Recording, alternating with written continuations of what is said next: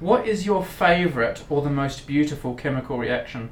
One of my favourites is a very simple reaction, but it excites me every time. It's simple combustion of hydrogen. I really like that. Woohoo! And it's a very simple reaction, but I just like the speed and the noise it makes.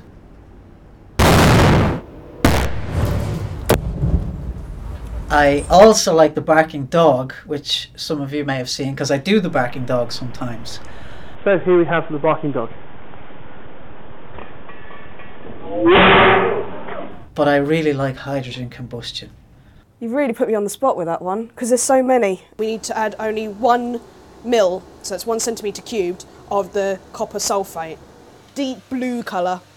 And again, we'll have to give this one a helping hand, and I didn't expect it to be quite so, wow! Not just the individual crystals, but what they're next to as well. They're all lovely, they're all my babies, so, you know, you can't pick a favourite child, as it were. I love messing around with dry ice, despite the incident with the cannon. Bullseye. Probably, yeah, being able to just bucket chemistry, throw in handfuls of dry ice into a huge tub of soapy water, watching it all froth up, watching the audience reaction. For me, the most important thing, whether it's doing a scientific experiment or gift giving, is watching that person's reaction. I don't know. Let's think about it. Ooh, goodness. Let me think. Possibly my most favourite reaction is an extremely dangerous reaction to make a particular phosphorus compound. And you have to react white phosphorus, which comes stored under water because it burns in air otherwise, with a mixture of sodium and potassium, which is a molten alloy, and that reacts explosively with water. So you have to make sure you've got rid of all the water from the white phosphorus before you let it see the sodium potassium alloy. And it makes this horrible black gunge, and then you put another reagent in to get the product that you're actually after, and it's unbelievably dangerous as a reaction, but it's great when you get the product out the other end and you're still alive. There's so many chemical reactions which are really fantastic, and often nature develops things which you just would not but ever have dreamt of as a chemist. There are various reactions you can do with vanadium. Okay, so vanadium is the transition metal, top row of the transition metals, and it has various oxidation states. And you can actually, the undergraduates do this here actually, but they do it with titrations, which I don't think they find so fun. But you can cycle through all these various oxidation states of vanadium, and basically go from things that are yellow to things that are lilac-y purple, to things that are green, to things that are blue. So that's quite beautiful because it's a lot of nice, very pretty colours.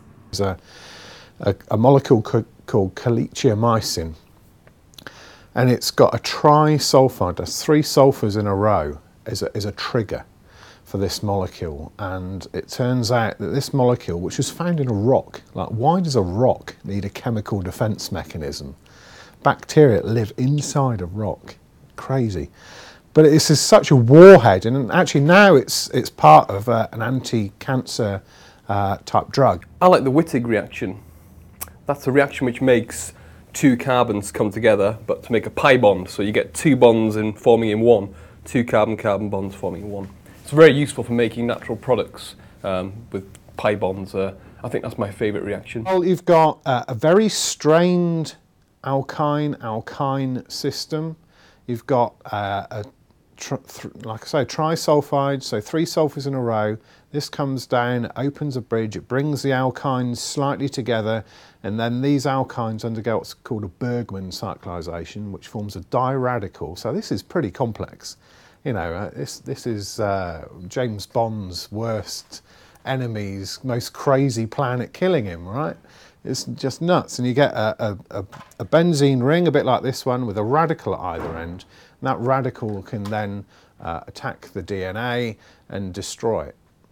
So it is just such an extraordinary thing. You would never, ever have, in your wildest dreams, come up with this sort of plan, and you would never predict it would work. But it does work. It's been found in a rock. Well, when I was a PhD student, I made a series of chiral carboxylic acids. So these are molecules which are a bit like your hand. You have a form that looks like the left hand and a form that looks like the right hand. And when I made these molecules, they were all jumbled up in what we call a racemic mixture. And it was really important to separate these two enantiomers of these chiral molecules. So there's a very, very simple reaction, which is you take an acid and a base and you make a salt plus a water. So I took these chiral carboxylic acids and I reacted it with a chiral amine to make a chiral salt. So when you pour these components together into a great big bath of water and stir them up, you get this unusual sort of cloudiness that appears in the reaction, and then almost instantly you get wonderful crystal growth, and you see tiny little crystals which then balloon up in these rather large circular structures, spherulites, and these sort of pom-poms of molecules are just floating in the water, and it was just enchanting just to watch it. And I often sat for like 40 minutes just watching this crystallization, and that was just a fantastic process. You know, it's quite surprising for me because everyone associates me with energetic reactions, and you know, this was really quite low in energy and really gentle and really quite serene. Many chemical reactions can be very beautiful, especially those with colour changes. One of my favourite reactions is the reaction of hydrogen peroxide with potassium permanganate. Potassium permanganate is purple, and if you add hydrogen peroxide, it goes colourless. And I've always been really fascinated by that reaction since I was quite young.